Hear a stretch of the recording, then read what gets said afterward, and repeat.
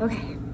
Hi everyone. Welcome to day 6 of our, oh gosh, I just forgot what it's called. Memoir, the Memoir challenge. Sorry guys, I was up late last night doing a lot of things on the computer to fix the Star Wars problem that I know all of you experienced. Should be good now for Monday, but believe me, if I had a team of techies, I would have called them in for that. It was quite a night. I'm very sorry. I really did everything we could. Anyway, moving forward, let's move on to things things within our realm of control, right? So today, the challenge was a crime story. And I didn't get a lot of submissions, but I got a couple. And I also got a love story that I wasn't able to read yesterday, so I'm gonna read that as well at the end to kind of cheer us all up a bit after we hear about some crime. So I had intended on writing down my crime story, but as I said, I was a little busy last night, so I didn't get a chance to, so I'm just gonna tell you about it. Okay, so when I was about 15, 16, I met a girl named Katie. And Katie was my age. She went to the same homeschool co-op I went to. She was very pretty, very thin, had beautiful red hair. Katie had a brother named Dallin, and they lived not too far from us. Sorry, that's my cat. So Katie and I we were frenemies, I guess you would say. Like, we would have a really good time together, but then she'd make really snide comments about my body and my parents' house and things like that. She was just that kind of person, just kind of putting people down all the time. So she wasn't like my best friend, but I knew her and I cared about her. So when we were about, when we were 16, we went to this thing called a winter ball. It was a big dance in Utah, and it was in this big, beautiful barn, and it was open to a bunch of youth dance teams, which we were part of. So we went to this winter ball, and there happened to be some young adults there as well. So, you know, it was just a bunch of people in the dance community coming to do ballroom dancing together, etc. So we went to that. Katie's mom went, oh, so sorry. That's everybody say hi to Lady Mary. So Katie's mom was at the dance too. And there was this 28-year-old guy there who would not leave Katie alone all night long. Like, he was obsessed with her. And at the end of the night, we saw him in the corner talking to Katie's mom. And we're like, that's a little strange. But anyway, in our big group of girls, we all just drove home and had a sleepover and kind of didn't worry about it. A couple days later though, Katie told us that her mother had decided that this 28-year-old man who was obsessed with Katie, that she decided that was the man she was gonna marry, that Katie was gonna marry. And Katie, again, was 16 years old at the time. This guy was not, he wasn't particularly good looking. He didn't have anything going for him. He hadn't been to college, but Katie's mom was convinced that she had received a vision from God that told her that this was to be Katie's husband, and Katie was to be married within the year. So that happened. Obviously, Katie was very upset about this. She was not interested in marrying this guy she didn't know anything about. And also the fact that her mom was saying that she had all these visions about it added the pressure and kind of added her not wanting to be in this relationship. So it got to the point where Katie's mom stopped letting her hang out with us. She pretty much cut off all contact for Katie for the outside world. She literally locked her in her room. My friend Cosette, who I mentioned in a previous story about road trips, she stopped by to drop off something that Katie had left at her house, and she described to me this, like, that when she went to Katie's house, Katie tried to run out of the door and her brother manhandled her and dragged her back in and locked her behind closed doors. Now, we did call the police. We called the police, we called family services, we called the neighbor, we called everybody we could. But because of the way Katie's mom was, because of the way she spoke, because of the way Katie was intimidated and scared to say anything against her in front of her, we really got nowhere with anything legally. So we were just worried. We were really worried about our friend. It just seemed like a really strange and shady situation, and it transitioned so quickly. Like, it went from us having sleepovers at her house and her mom making us like crazy amounts of brownies and like paying for us to rent videos and things like that, to all of the sudden we were not allowed near her and she was not allowed any contact. So we were pretty scared. There was one night, and we lived in Utah at the time, and Utah gets obviously very cold in the winter. So we were cold. We were, sorry, I saw a text message and I got distracted for a second. Anyway, so it was cold in the winter. Katie walked 5 miles from her house to our house in her pajamas to try to escape from her mother, and her mother came back to pick her up. And my mother, I've described her in a couple videos. She was very non-confrontational. She was very sweet and very kind. And she was no match for Katie's mom, who was just a freaking temptress. Like, she was just, I mean, she's probably like the most evil person I've ever met.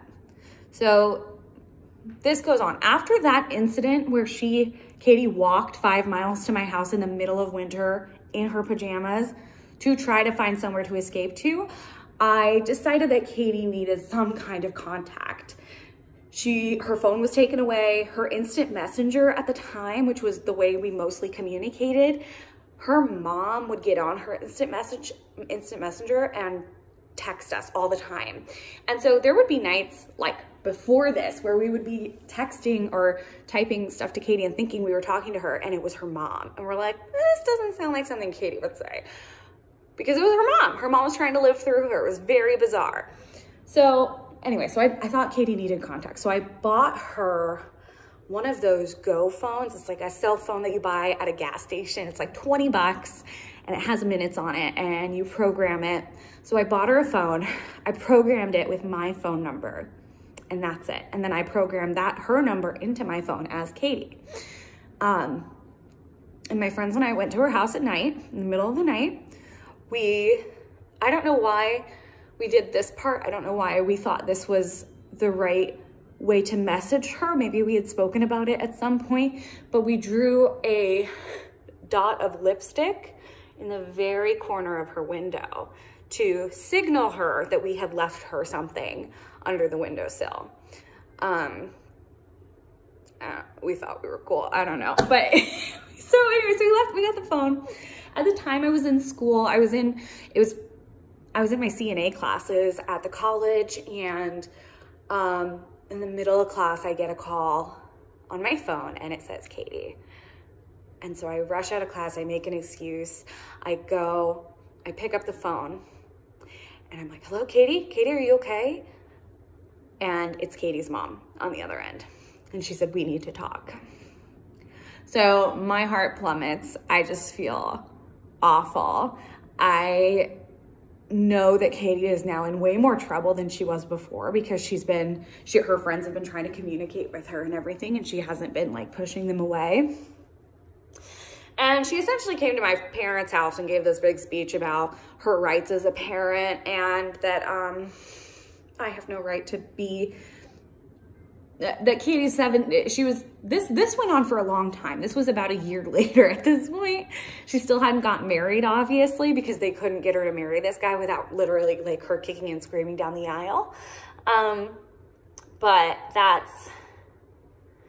yeah, so it was a long time of this like worrying about Katie and her being locked in her bedroom and no one caring and no one listening. And it was a very frustrating time. So anyway, Katie's mom just went off and she yelled at my mom and she yelled at us and she slammed the door and left. And it was a very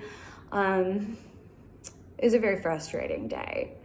So after that, we kind of, pulled back a little bit. You can't save people who don't want to be saved. And at that point, Katie wasn't ready. So there was nothing we could do. So a few years later, down the line, my friend Cosette gets married. And we had all been such a tight group of friends back in the day that we made this like vow, and we took pictures and we signed a thing that we would all go to each other's weddings. So it was very important. So my sister and I head out for Seti's wedding, and we decide to check on Katie. And at this point, Katie's mom had moved her to Idaho. First they moved to South Dakota. She moved to South Dakota to start a cult. She started her cult / compound, started a compound of communal living, and was voted out. She was voted off the island of the cultists because she was too crazy. So this is the kind of woman we're dealing with. She starts a cult and then she gets kicked out of it because she's so crazy. So they're in Idaho. She's starting a new compound. This guy, this 28-year-old guy who initially her mother had this vision about Katie marrying, was living with them because she's like, you're going to marry him. If it kills you, this is what's going to happen. And until then, he's going to be right here waiting. So we found her house. We found her driveway. She lived in the middle of nowhere. My sister and I were, 19 and 20 at this point. And we pull up in the car and there's Katie's mom waiting for us. And out of the truck comes this guy who's Katie's betrothed. And he has a massive gun. And Katie's mom says, this is my property and you are not allowed on it. And if you step foot on this property, this guy's gonna shoot you and there's nothing your families can do about it. And at that point, he pulled out his gun and he shot some bullets to show he was serious. And I was just freaking stubborn. I was like, shut up, you're not gonna shoot us. Sister was crying and I was like, you're a liar. This is not your property. This is a public road. You can't shoot me. Good luck. I will sue you myself. I just had it. Just had it. Because from time to time over the years, Kate would reach out to me and just kind of update me on her situation. And it was just brutal. It's like this stuff, it was a Lifetime movie event was Katie's life from the age of 16 to 20. I don't think she got out until she was 24. But at this point, we were like, well, hey, we're just here to pick her up for Cosette's wedding. We'll be back in a day. Katie's an adult now. We want to talk to her. It's not a big deal. And we could see the house in the back. We could see the house. The windows were all shuttered. And I knew Katie was in that house. I knew she was. And I was just so angry that this woman would do this to her own daughter, And so anyway, it ended up not leading to anything. But I definitely tried my hardest to get her charged with kidnapping and holding somebody against their will and I don't know, being a threatening presence in general. I don't even know. I remember just venting to the officers in this small town in Idaho about this crazy woman in the hills. And they pretty much what they told me was, well, this is the middle of Idaho. These are the kind of people that live here. There's really not much we can do. If we said that every crazy person with a gun who shot, in the air to threaten somebody was going to be under arrest, we'd have to arrest the whole town. So there was nothing they could do. But my sister was sure we were going to get murdered that day. I was not. I was like, they're going down first. I'll take them with me. But yeah, that's my story about Katie. I know it's not too criminal, but it felt criminal at the time. And still looking back, it's just a very odd story. It's an odd situation. I do feel like if Kate had been in a place where she wanted to escape, it would have become there would have been more we could do as far as charges pressed. But essentially, it was just a really abusive mother and her daughter who didn't know how to get out of it. So that's my story about crime and one of my encounters with a man with a gun. So anyway, our next submission, I'm sorry if that rambled a bit. Like I said, I didn't have time to write it down. Okay, our next submission is from Pat Yearling. Pat, I love your writing so much. I feel like we should just have a segment every day of Pat's storytelling because you are such an incredible writer. So thank you so much for submitting this. I was really excited when I saw your name pop up in my inbox this morning. I was like, yes, Pat sent me one. Okay. This is called A Safe Dwelling. She has titles on hers. It was a surprise to hear the phone ring midday. My husband Carl was on the other end. Pat, sit down first. Why? What's the matter? I questioned, pulling up a chair. I've accepted an assignment in Warren, Michigan for approximately a year.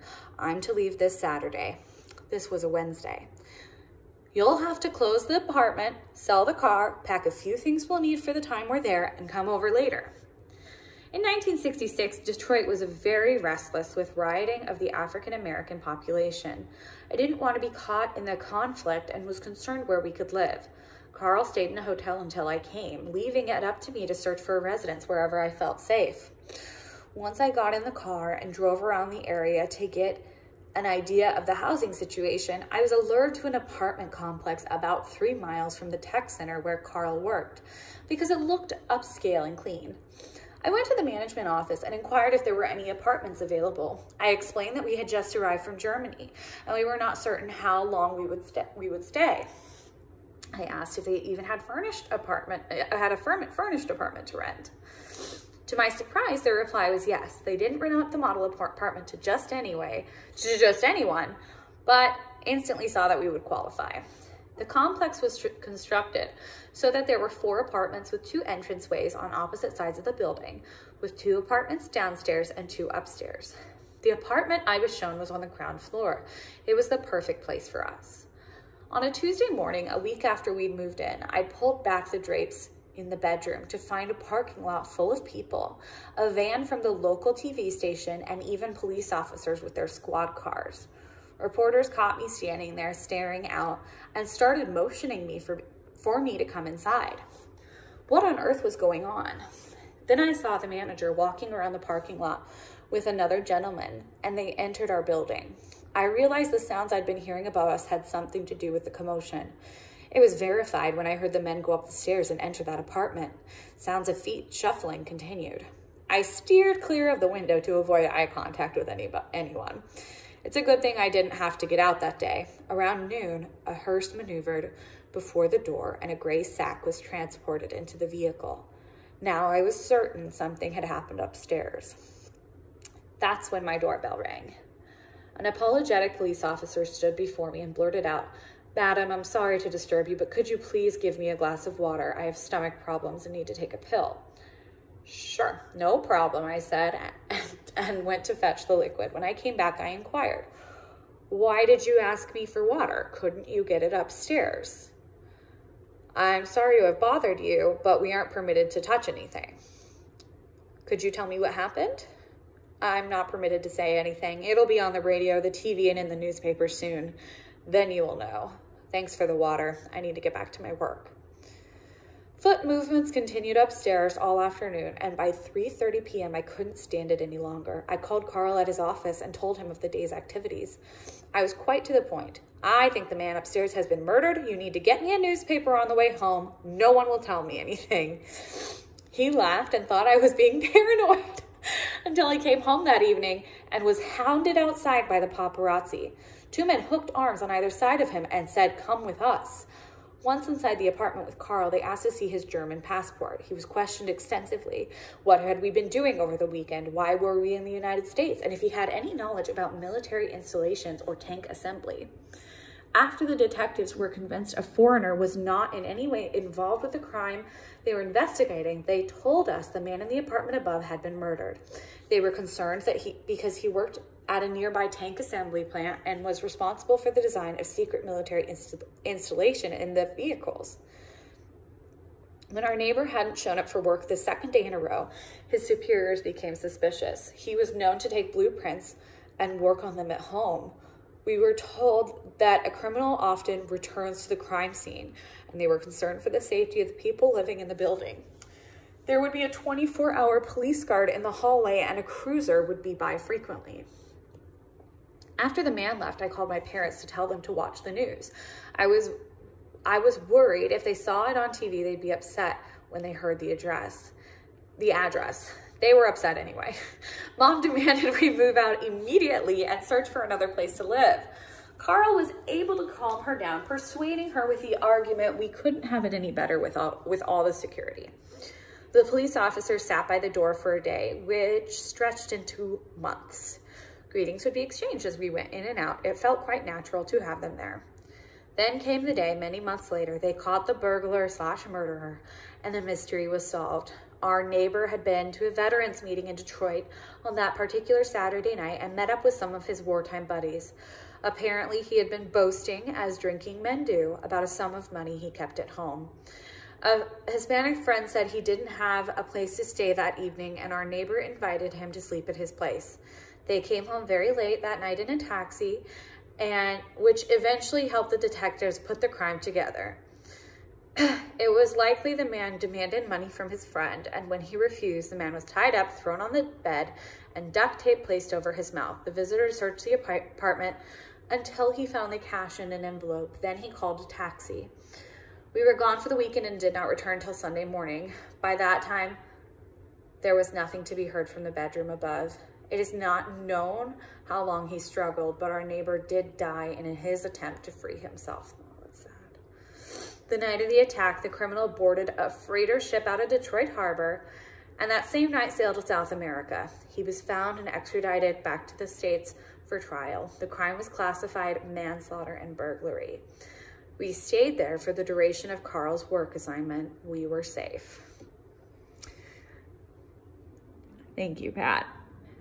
Well, at least, I mean, there's no such thing as a happy ending with stories like this, but that's good that they found him and they made him stand trial. That doesn't happen all the time. So, and I agree. Sometimes my dad would always say that whenever we lived in kind of a curious neighborhood is, you know, you just make friends with your neighbors. You're safest here. As long as you're friends with the criminals, you're good. Maybe that's not what you were trying to say, but that was my life. So, all right, moving on. Let me see if my request has been approved. Ooh.